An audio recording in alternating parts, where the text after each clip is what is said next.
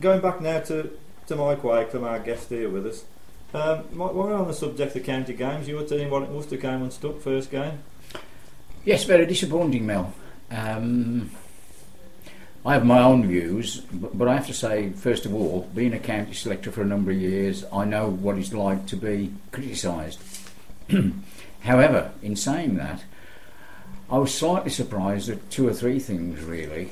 I said for many, many years on the county selection committee that one of the problems that I've seen, not necessarily just by my own county, by other counties as well, is the ability, it seems, not to think clearly about the opposition might do. Now, you were talking to Jimmy about Manchester United. How many times do you read in the press that Alex Ferguson has selected his team because he's looking at what the opposition may provide? If I can give you an example. Warwick and Worcester were drawn against North Midlands in the first game. If I'd have been a North Midlands county selector, the first objective I would have thought was to get a good plus.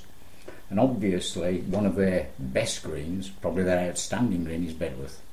So on the assumption that they would take Warwick and Worcester to Bedworth, then the Warwick and Worcester selectors should have considered, in my opinion, where can they match that plus.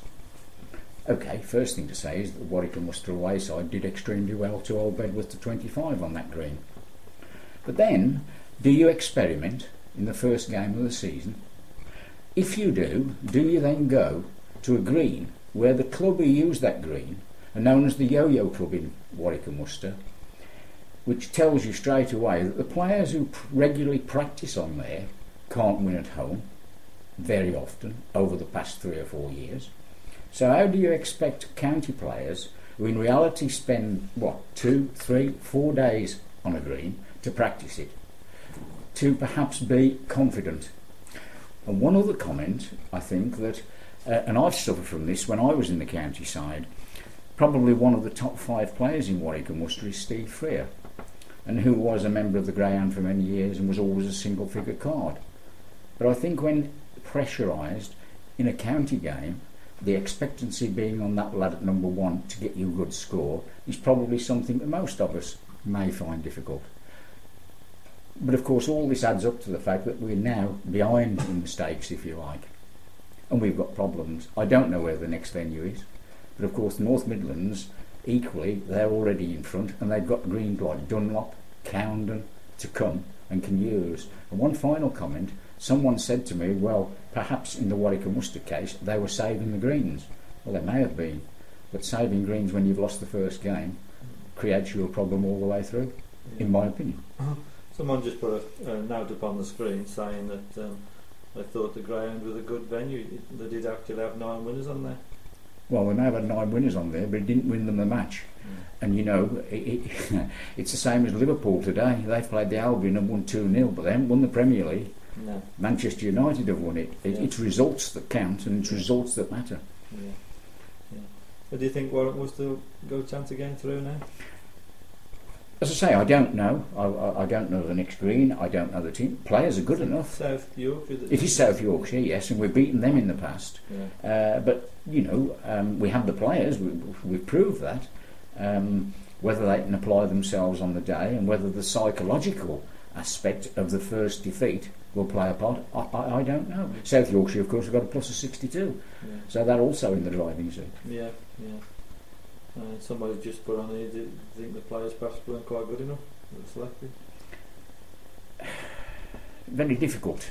No, I think we do have some very good players. We do, like most counties perhaps, have 1 or 2 who think they're good and can't stand the pressure. But that applies to us all. I mean, you know, you've made enough of county appearances, and I have, that it is a different situation. A county player is a different animal, in my opinion. You know, you're not playing in front of your own club colleagues, you're playing sometimes in front of 200 people, and they all want you to win, and most of them can do better than you. Yeah. I mean, the first game and the DOA performance at Bedworth was quite good. Oh yes, as I said, I thought that was you know, I mean, that's known as a graveyard, really, over there. I mean, I've seen county teams lose significantly on that green. Although Jimmy Darby just said the weather probably held the key a little bit. I mean, oh, it does. That's right. You know, with the comment on the screen here that they seem to think the next game's maybe on forget-me-not. Well, I would contend that's where the first game should have been, because confidence breeds confidence. We've won it on there, so be confident, and I thought that's where we would go. But Okay.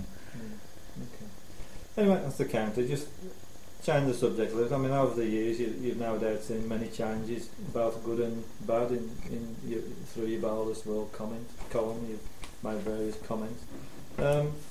You've always had some very honest opinions. I mean, we had Ron Alt on a few weeks ago, and he voiced his concern that the game has lost its way a little bit and needs freshening up. What are your thoughts? You can't revive a corpse.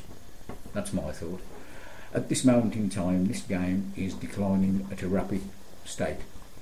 I've seen no article in a bowls magazine at the moment about the concern over the number, for example, pubs that we're losing in this area. That's one concern. Competitions are dwindling. But a bigger problem than all of that is the ability to find the people to administrate the game. Because if you look around most of the local leagues and at national level, many of the people are at my age. Where are the younger people? They might be coming forward to play, but where is the contribution coming to take the game forward into the future? They're not there. The Mel Evanses of this world, who organise several competitions, are not there any longer. And they are, and obviously there are other people like yourself, Mel.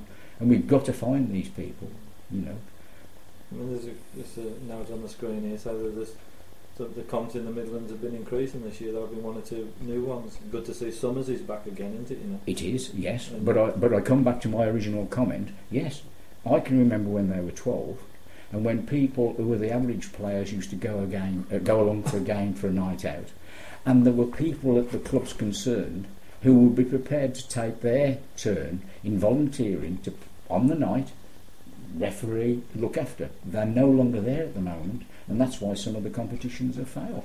Yeah, particularly to say some of these turn up on the night ones in there. Correct. I mean, Mandy's just put on here that she says that the people are there organising. Like Mandy does, a great job in what she's done there. Mm-hmm. But as you say, a lot of the competitions where it's every night turning up, it's difficult to get people to do those, aren't they? When you're running competitions over a month at night, Yeah. I think Mandy, yes. I mean, she's one of the few, but that are dwindling. Yeah, they are, as you say.